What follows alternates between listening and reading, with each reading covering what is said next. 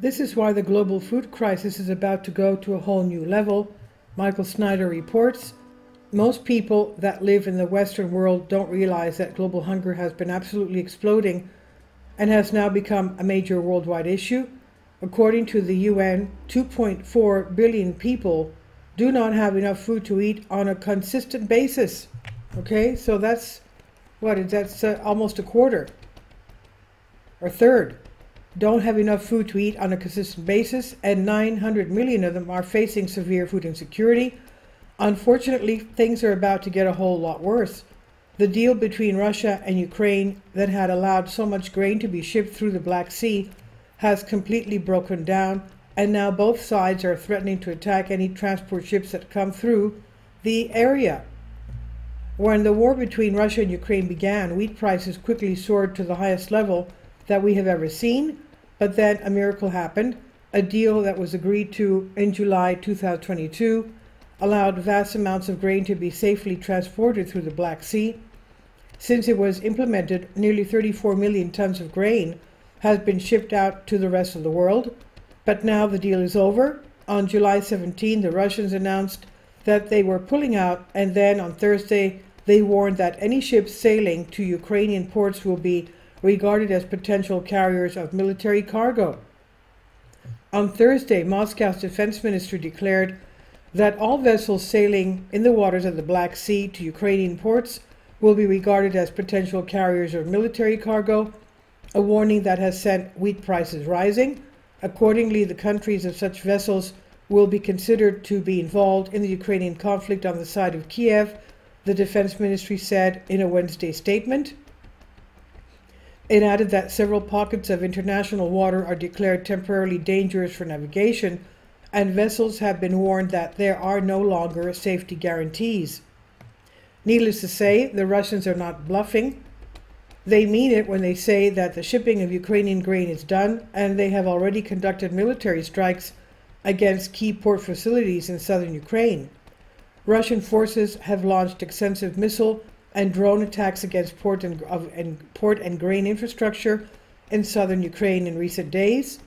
The Institute for the Study of War, a US-based think tank, said Wednesday that it believes the recent attacks were likely to reaffirm Russia's objections to the renewal of the Black Sea grain deal and hinder Kiev's ability to export agricultural commodities.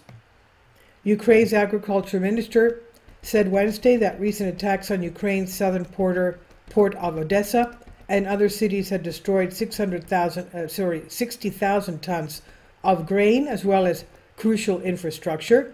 Ukraine is one of the most important breadbaskets on the entire planet, and normally the Ukrainians export grain to dozens of different nations. On the other side, the Ukrainians have decided to make similar threats, and from now on, any ships that are heading for ports controlled by Russia will be fair game. So there you go. Ukraine, however, went on to issue its own measures in response to Moscow's initial escalation. Kiev's defense ministry said that beginning on Friday, any vessels heading to ports in mainland Russia and in Russian-occupied regions of Ukraine, like in Crimea or along the Sea of Azov, may likewise be viewed as transporters of military cargo. Russia normally accounts for more than 20% of all global wheat exports. So this is really bad news. Exports from both Russia and Ukraine will be substantially reduced from this point forward, and wheat prices are really soaring. Global inflation is finally coming down, but heightened geopolitical tensions could mean that food is about to get a lot more expensive.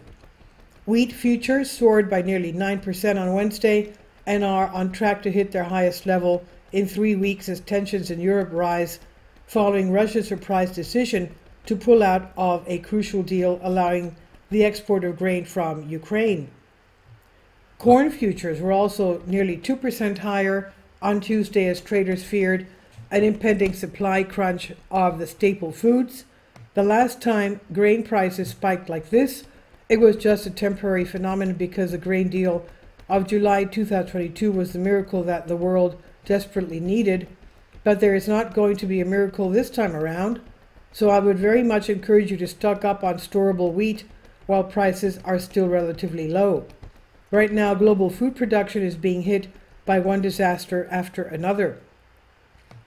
In California, some of the most important farmland in the entire state is now underwater because Tulare Lake has filled back up for the first time in 40 years. Tulare Lake, which refilled for the first time in 40 years after atmospheric river storms pummeled California with snow and rain, is now receding, but it will take at least a year to evaporate entirely, experts say. We are still going to have a Tulare Lake next year, said Jeffrey Mount, a senior fellow at the Water Policy Center of the Public Policy Institution of California. The sudden reappearance of the lake, which was drained for farmland in the late 1800s, has caused hundreds of millions of dollars in agricultural losses and will require a substantial cleanup effort once the water has gone, as flooded farm buildings, vehicles, homes, and electric infrastructure still lurk within the waters there. California is the most important agricultural state in the entire country. They grow more of our fruits and nuts than anywhere else by a very wide margin. But now all of the flooding that has occurred is going to hamper production for quite some time to come. You may have noticed that I write about this new global food crisis quite a bit. Most people don't realize this yet, but this is going to become such a huge story in the years ahead. No matter what decisions our leaders make now, there will be a global famine.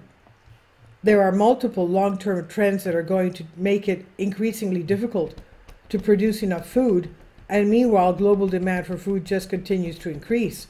Our leaders know this, and they will even talk about these things when they gather for conferences, but they don't want to alarm the general public. We're transitioning from an era of plenty to an era of great suffering, but most people in the general population still have absolutely no idea what is coming. This is by Michael Snyder. He says, about the author, my name is Michael, and my brand new book entitled End Times is now available on Amazon.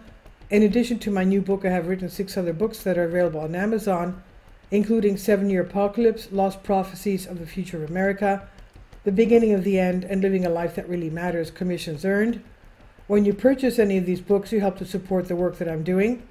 And one way that you can really help is by sending copies as gifts to family and friends. Time is short, and I need help getting these warnings into the hands of as many people as possible. I have also started a brand new Substack newsletter, and I encourage you to just subscribe so that you won't miss any of the latest updates. I've published thousands of articles on the Economic Collapse blog, End of the American Dream, and the most important news. And the articles that I publish on those sites are republished on dozens of other prominent websites all over the globe. I always freely and happily allow others to republish my articles on their own websites, but I also ask that they include this about the author section with each article. The material contained in this article is for general information purposes only, and readers should consult licensed professionals before making any legal, business, financial, or health decisions. I encourage you to follow me on social media, Facebook and Twitter, and any way that you can share these articles with others is definitely a great help. These are such troubled times and people need hope. John 3:16 tells us about the hope that God has given us through Jesus Christ. For God so loved the world that he gave his only begotten Son, that whosoever believeth in him should not perish but have everlasting life. If you have not already done so, I strongly urge you to invite Jesus Christ to be your Lord and Savior today.